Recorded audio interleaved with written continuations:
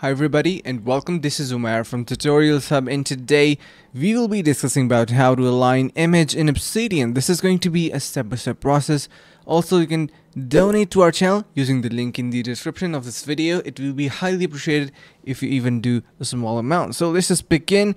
Now, talking about aligning your image is quite a hassle sometimes if you do not know the exact process. So we have the information which is going to be the most suitable in your case. I'm assuming if you want to simply align your image in Obsidian. So you can see I'm going to be making an image align.css file in snippets folder with the following snippet. You can see you can even copy the snippet as well if you want to do that to practice. So you can see the image, we have the alt and center in here. We have the display, margins and float values, everything defined in here.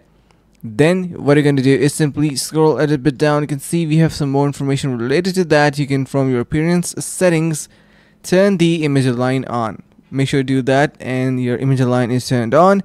In the Obsidian, insert your image, and for the left alignment you can see we have this particular prompt and various other as well for different type of right and center alignments. And I hope this is going to be helping you guys out. If they do, consider subscribing to our channel. Also, do not forget to donate using the link in the description. See you guys around in the next video and take care.